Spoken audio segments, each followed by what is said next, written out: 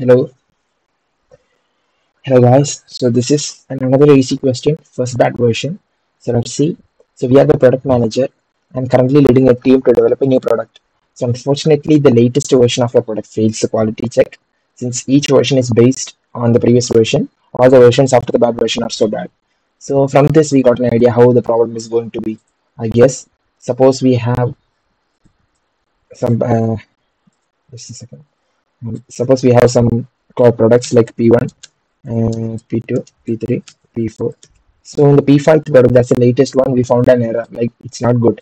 So it could be because there had been an error in the previous ones. There will be an error because when, for example, if P3 is bad, while making P4, it will be also bad. P5 will be also bad. So we have to find out like P3, like this was the bad one, I guess. So suppose that you have n versions, the 1 to n, as I have said now, you wanted to find out the first bad one. You have to find where the bad one begins, which causes all the ones to be bad. So I guess that's simple. You have a given API bool is bad version, it's in Boolean. So the API is also given, we directly have to call it, which returns whether the version is bad. So implement a function to the first bad version. Let's see some test cases. N is given as 5. So it would be like 1, 2, 3, 4, 5. The bad one is 4. So in this case, it would be 1, 2, 3, 4, 5. So they have given that the bad one is 4. So at first, what we can think about this is like the output is like 4. So 1, 2, 3, 4. 4 is the bad one. So that's where it begins. It's saying like when we have called 3, it's not bad. When it comes to 4, it's bad.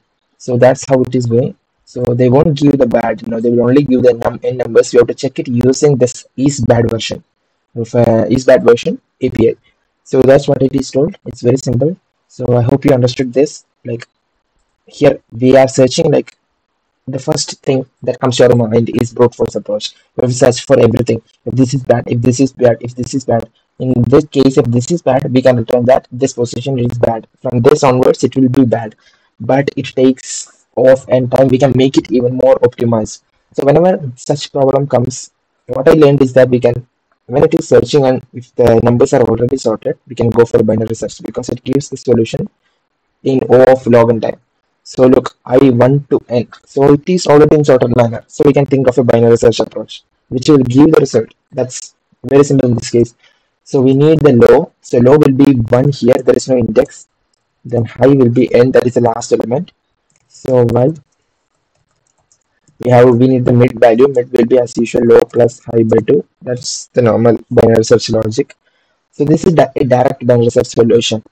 There's nothing to much think of. So what we have to do is like if the API is given is bad version of that mid value, if that's a bad version, if this condition means if it's true, if it's equal to true, that's correct, then we have to check for the previous half. That's what we have told now. So high will become mid minus 1 or else low will become mid plus 1.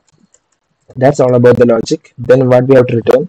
We have to return the value now. So I'm just returning low. That's the first element. So that's all. Okay guys, let's see again in another video. Thank you.